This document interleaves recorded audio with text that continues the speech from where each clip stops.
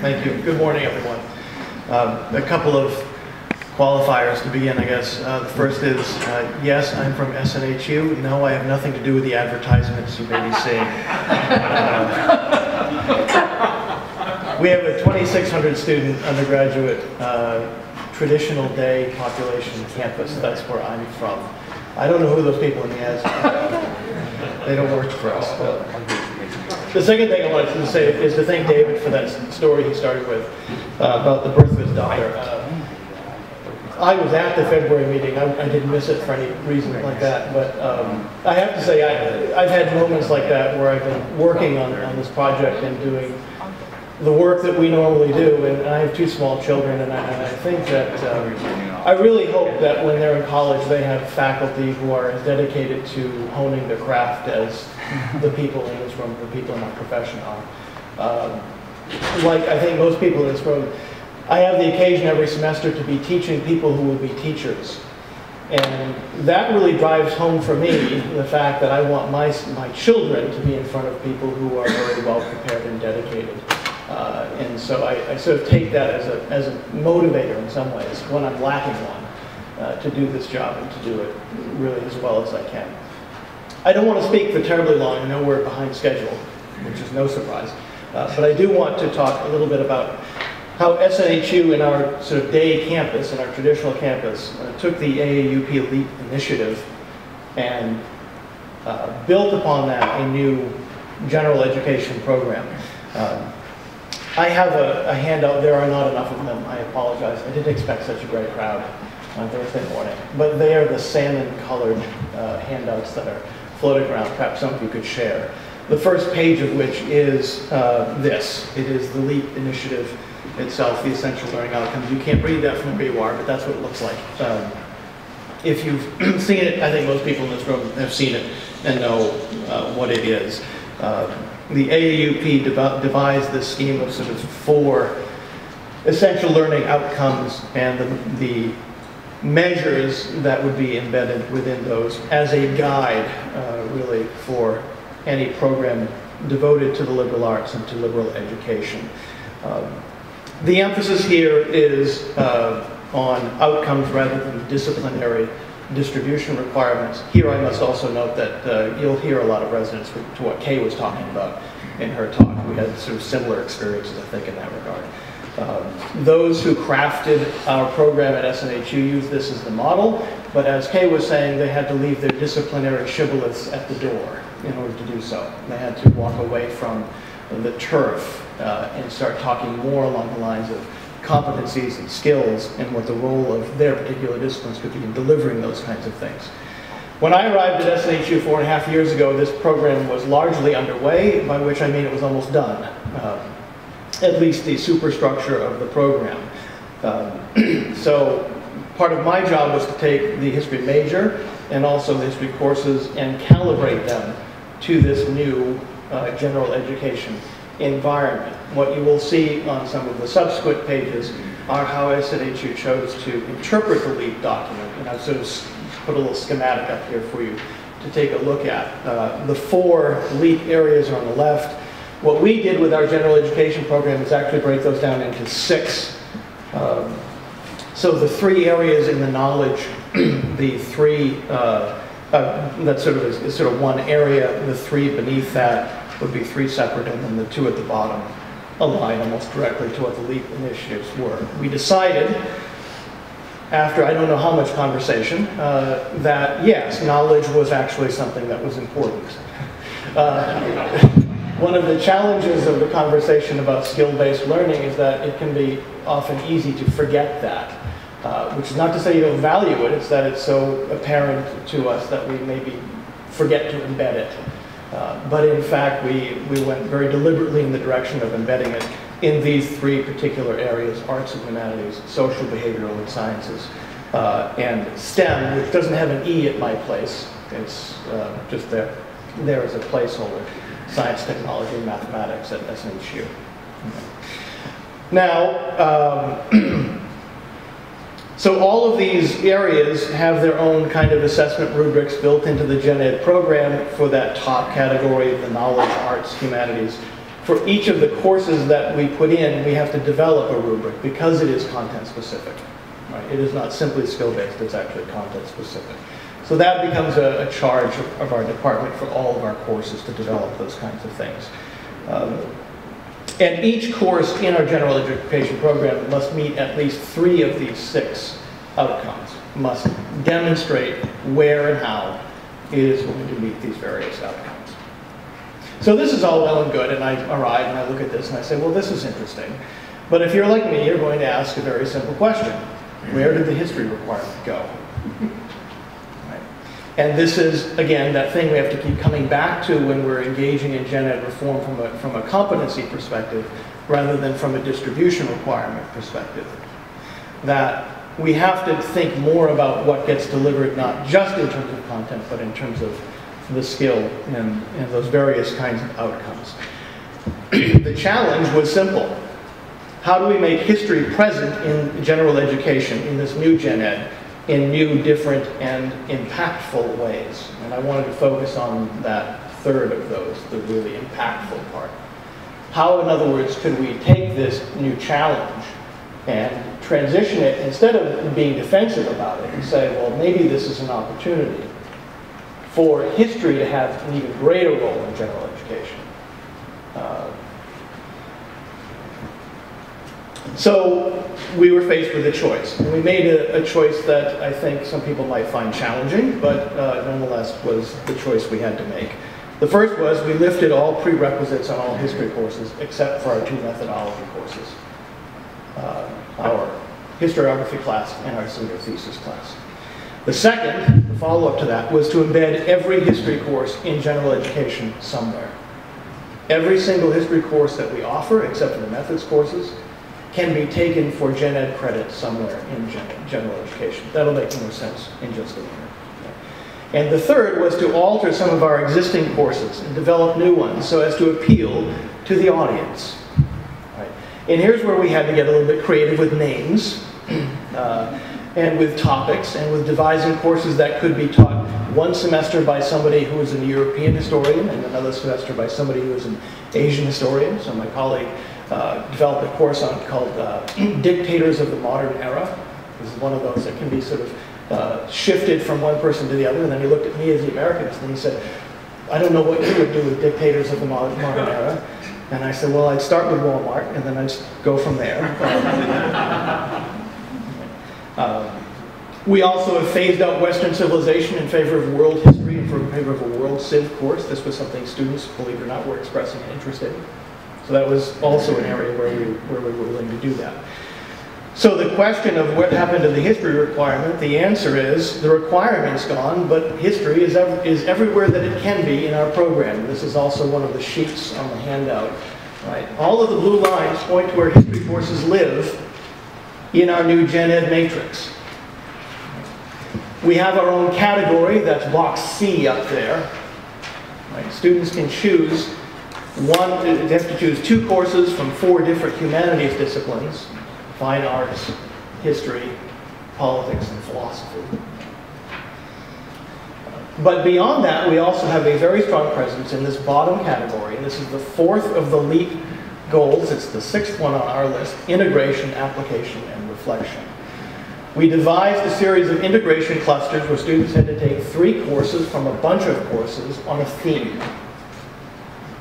And this is where we said, aha, this is where history as the great integrative discipline can really have a very large presence.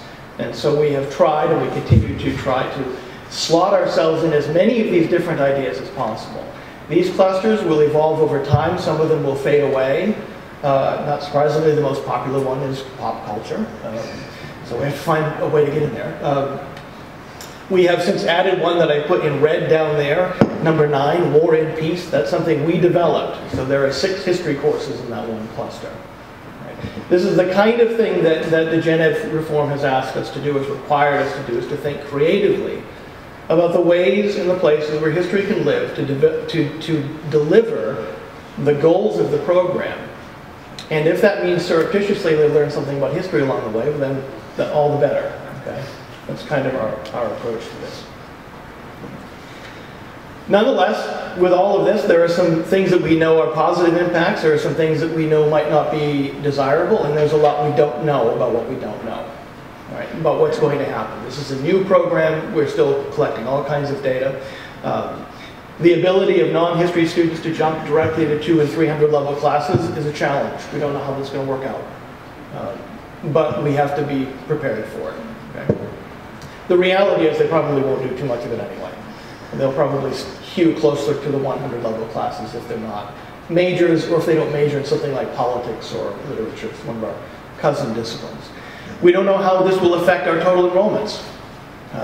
We're still sorting that out. Will we lose students overall? Will we gain them? Will we have to offer more of one and not of another? We don't know that. Will some students be able to graduate from the university never taking a history course? Yes. That's true.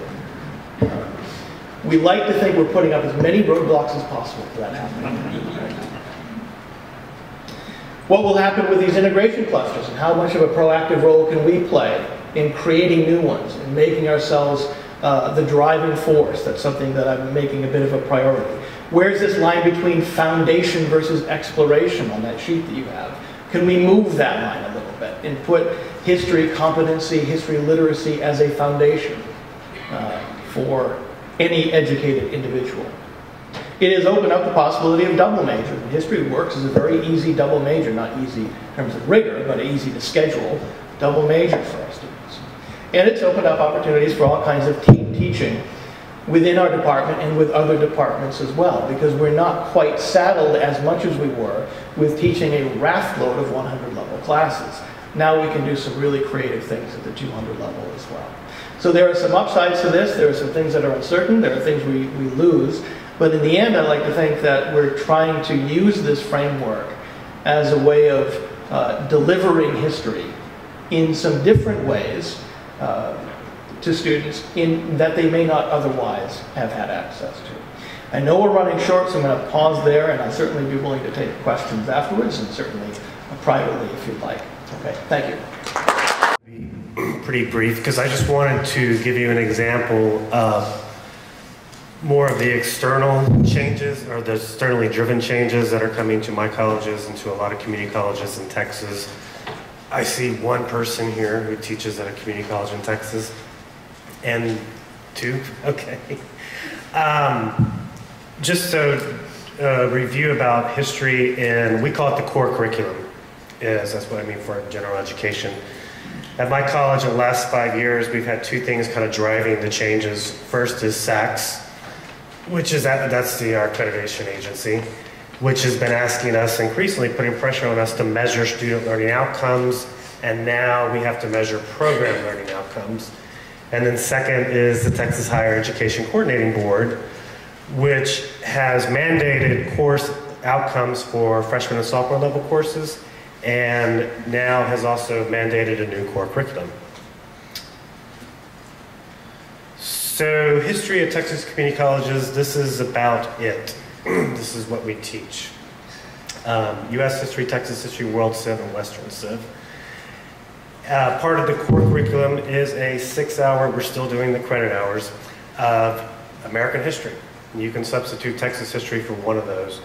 The other courses that we make it to teach fall under what used to be called humanities, but are now called language, philosophy, and culture. So the learning outcomes that the state has told us we must do in our U.S. history surveys are as follows. Very skills driven. And for world history, I teach that, so I'm including this. It's kind of the same thing.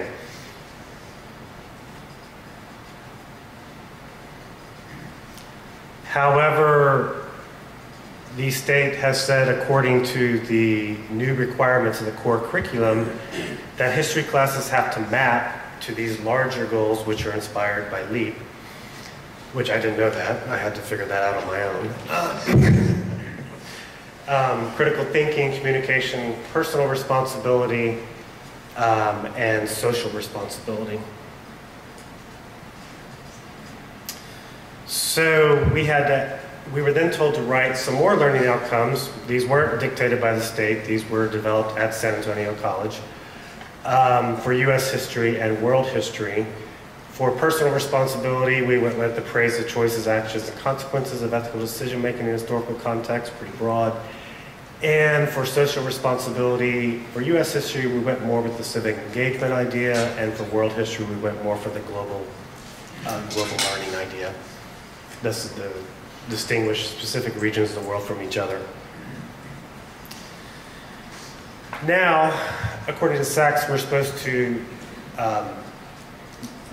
measure program outcomes, how students have done in a program. And what our college has decided to do is measure learning outcomes for the entire core curriculum instead of having it broken down into a history major and English major, because we're a two-year college, so the vast majority of our students will, hopefully complete the core, more likely go on somewhere else and take classes in their major. This is something that we're supposed to start this spring, and I put in charge of a committee to basically say, should we go with this, or should we just completely scrap it, or should we tweak it? But the idea will be that every course will have to match up as something that's introducing this core component, like critical thinking, or it's reinforcing it, or it's comprehensive. And I have this all on a handout.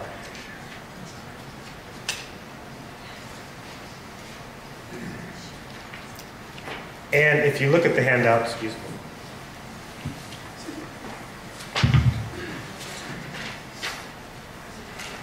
I tried to, and it kind of bled from the first to second page, look at critical thinking, for example, and in bold I put down things that history courses do, our outcomes do. And then I put in italics things that we probably could do, we probably should be doing.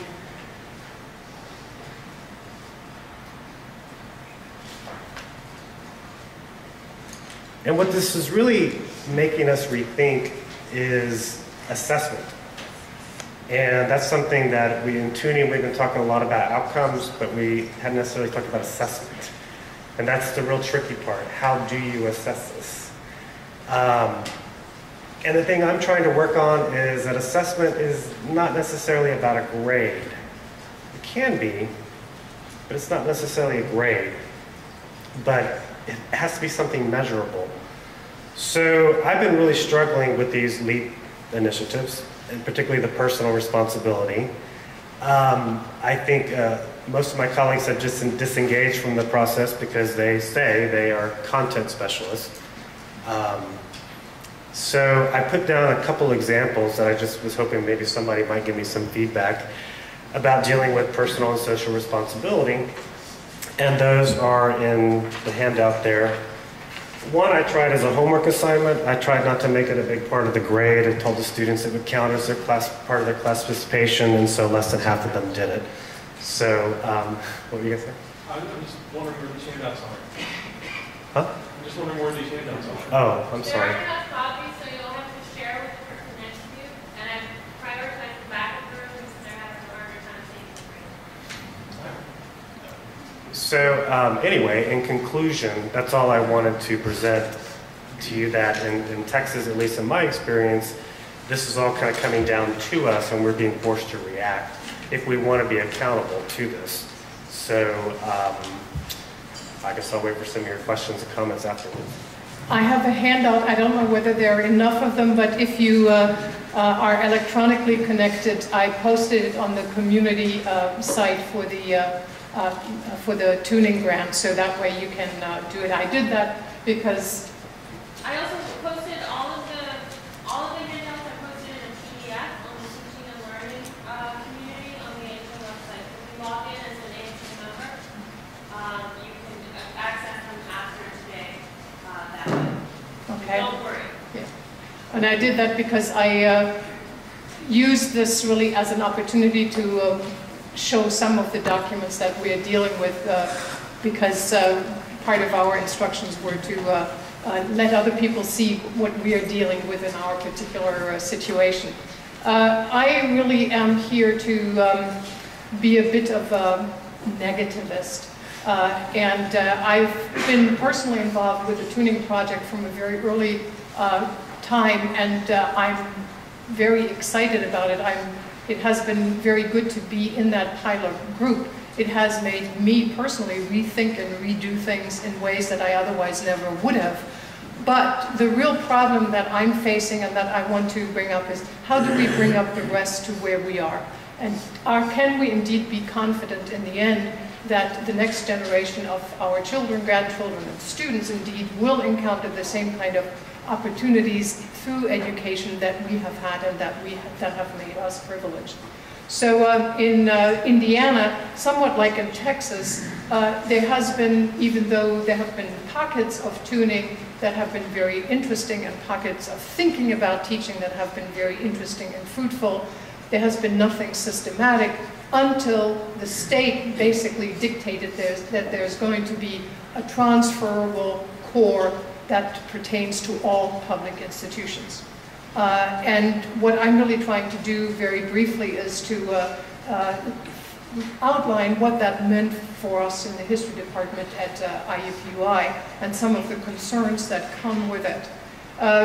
The legislature, in part driven by the announcement by Lumina, since they're both housed in the same town, namely in Indianapolis, really took to heart that we need more people to have degrees, and we need more students to complete the degrees. So it is the completion agenda that is driving what is happening to a very, very large extent in Indiana, or at least at the public institutions at Indiana.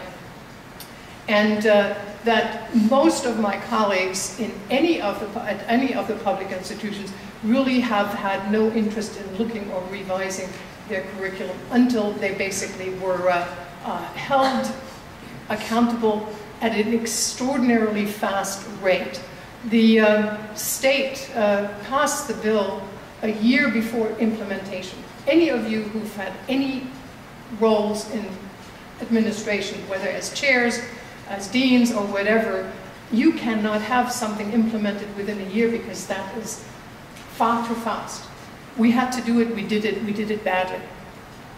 And so time is of the essence, but time that also allows the slackers not to do what they're supposed to do. Namely, they can just fall back into their old grooves and be very comfortable with it. So it was, in the case of Indiana, the Commission for Higher Education that took it upon itself to create the framework for the public institutions for a statewide transferable core. 30 credit hours divided in a particular way, and this particular way, and it will come and has been addressed in different ways, put history at a really awkward position, because according to the Commission for Higher Education, it was part of the social sciences and behavioral sciences. My colleagues in my department understand themselves as humanists, and so what do we do with it? And that is not calculating what did my own institution do, where we have this sort of fungible distribution requirement, where we have broad categories into which we can count history. Somewhat like Texas, it can show up under certain conditions, and in New Hampshire, it can up under certain conditions in this category, under others in this. This does not mean that it is a nightmare for the registrar. And if you have any idea what that then, what the reverberations are, is how do you do advising with that? How do you create the right kinds of degree templates that allow students to know what to do and where to count it, how to count it? So those are some of the real problems that we have. And I'm very sad to say, because the time was so fast in which we had to accomplish this, that what the original thought of the task force to create a general education core at IUPUI, instead of coming up with something that we could all agree upon, that we could brand as some of our marketing people would have loved us to do, it became a race for the turf.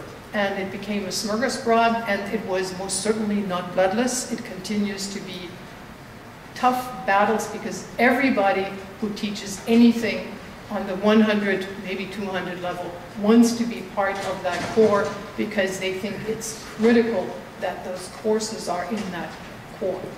So this is something where the whole campus needs, and we are a campus of over 30,000 students, so, and a lot of professional schools, so the understanding and the sympathy for anybody who assists on liberal education across the curriculum has a very hard time making that argument. And if you don't have time to get that respect, get that knowledge to your colleagues, it's very hard to defend it, because as soon as we defend it, we tend to become defensive, and that gets into those turf wars that are very hard to do.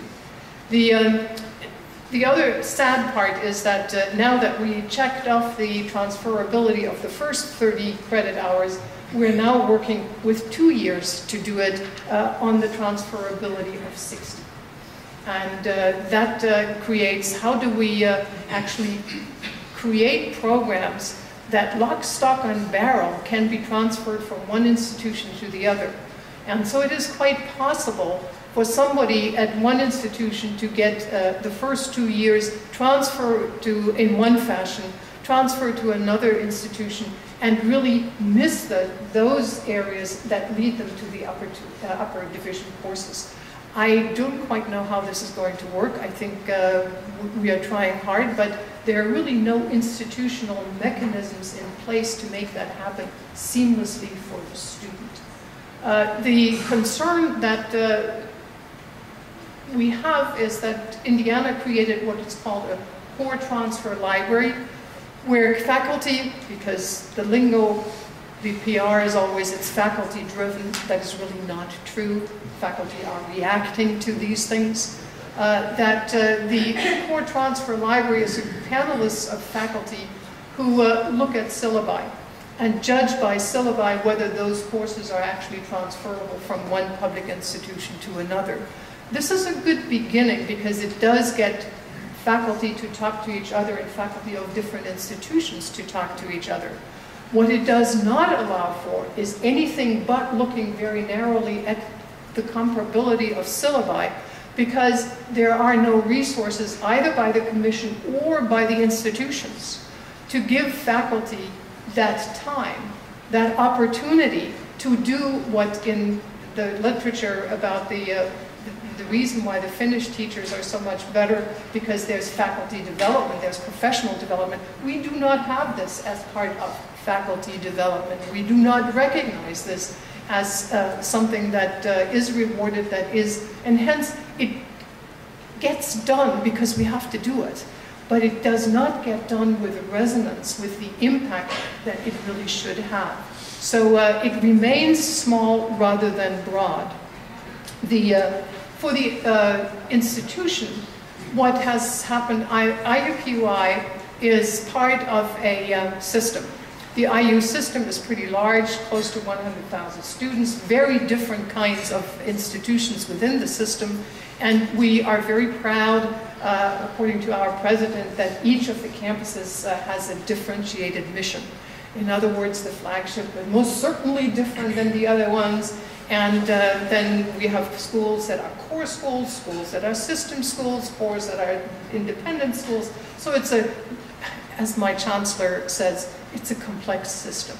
That's one way to describe it, but it's no way to administer it well.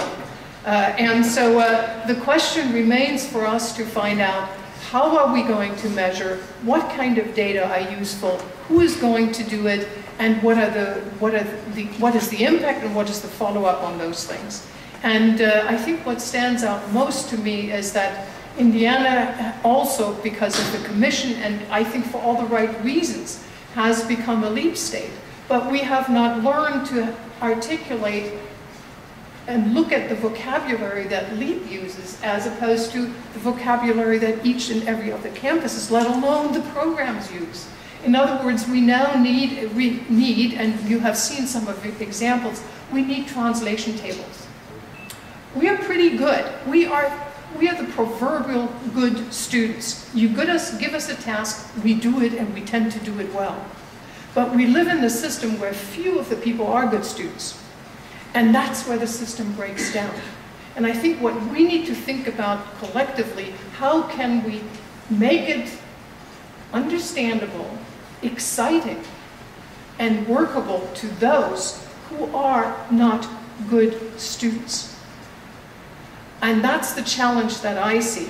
And so we are falling into those administrative units or those commission units that give us, what should a degree plan look like? Lumina is the most obvious and probably the most powerful example of articulating what degree maps. The degree qualification project is one of those, or profile is the ultimate degree map. How do they translate? How do this is where I think that what we do and do not do well is that we make our students understand why they're doing what they're doing. I don't think we give them the help and the opportunity to really know and ask the right questions that go, yes, to that question of how do I get my first job, but how do we get them to think about careers? How do we think about, I let them think about lifelong learning, which is now no longer a word that you want to say loudly because it has become debased currency, and yet it's a principle that we all prescribe to because that's what makes us tick. That's what makes us continue with these tasks. And so it is really, really important, but we need to find language that employers, that students, and that parents, and in my case, that politicians understand. Because there, I think, in addition to that wonderful example of engaging the employers, I think we need to engage the politicians in what it means, what we are doing, why we are doing it, and why it is good what we are doing, and why we are the ones who should do that. I have 3 suggestions for paying close attention to in our discussions. And one is, that may seem exceedingly obvious, and that is syllabi, paying attention to syllabi and assignments. And I don't know what your departments do, but my department has had a very long history of publishing their syllabi. And I think it's one of the best ways of being transparent about transferability, if you will. But that also means we have to pay very different attention to syllabi. I just was involved in a project in scoring syllabi, and so I've read about 100 across the gen ed curriculum, and I can tell you I'm embarrassed for my colleagues because most of the syllabi are very, very poor. They don't get across what they want to teach. They don't articulate what student learning outcomes are. They don't articulate how they get there. So that is one area where I think we can, and somebody brought that up already, that we need to learn what our colleagues in Soc, in math, in political science, in all of the gen, and what they're doing, why they're doing it, and how they are articulating it. Because if students get one syllabus from a sociologist, one from a historian, and they speak totally different languages, not even to think about psych and math, I think we are losing the students, we are losing what Gen Ed is supposed to do, namely to be a cohesive and well thought out entity. It becomes a way to check off parts, and that is not really very helpful. So I really do hope that we look at our syllabi assignments and use the rubrics that many of you have developed and are working on as one way of making it very clear what it means, how do we use them, and how we can improve upon them. And that is, just as a side note, the English distinguish between evaluation and assessment. And I think it's very important for us to remember that we as teachers evaluate our own courses and our own programs very differently than institutions assess what we're doing well or not doing well, whether it's by productivity or whether it's by outcomes or employability or whatever other metrics there might be. So we should be very careful, again, to use the language. The other part is really, that I just want to mention, is where we, I hope, have discussions, and that is from my experience as Associate Dean for Academic Affairs, that unless and until we are making what we're doing here in tuning, or what anybody who's working on curriculum and on course and program improvement in whatever shape or form, if we do not find ways to reward and recognize those tasks, not in a tangible, not in a tangential, but in a tangible fashion, whether it's in annual reports, whether it's in merit pay, whether it's in promotion, we are going to be doomed, because there is far too much that each and every one of us is doing that we will not be able to have those conversations that take time to be informed. Communication is really, really awkward situation, because very often what does not filter down what faculty know. Faculty will not tell what deans should know, and if you go up to the provost level, the provosts very often have no idea what is happening on the 100 and 200 level courses or first and second year courses. And so if we have to manage that communication loop. So those are the three things that I hope that we in the future will have conversations about, and thank you.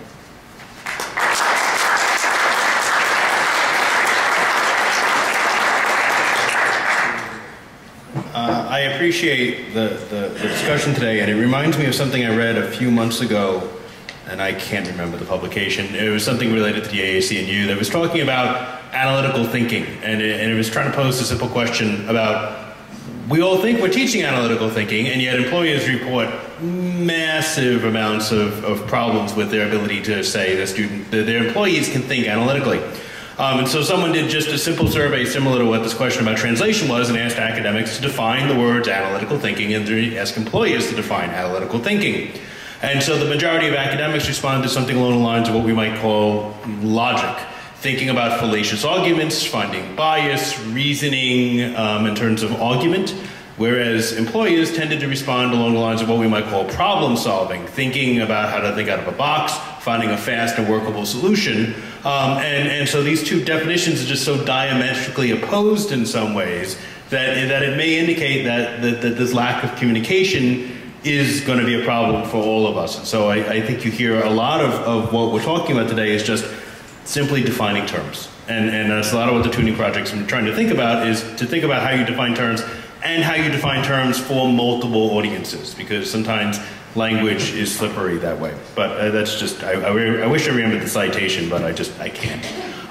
Let me open the floor. We have some time before we all can recharge with some coffee. So anyone, comments, questions, thoughts?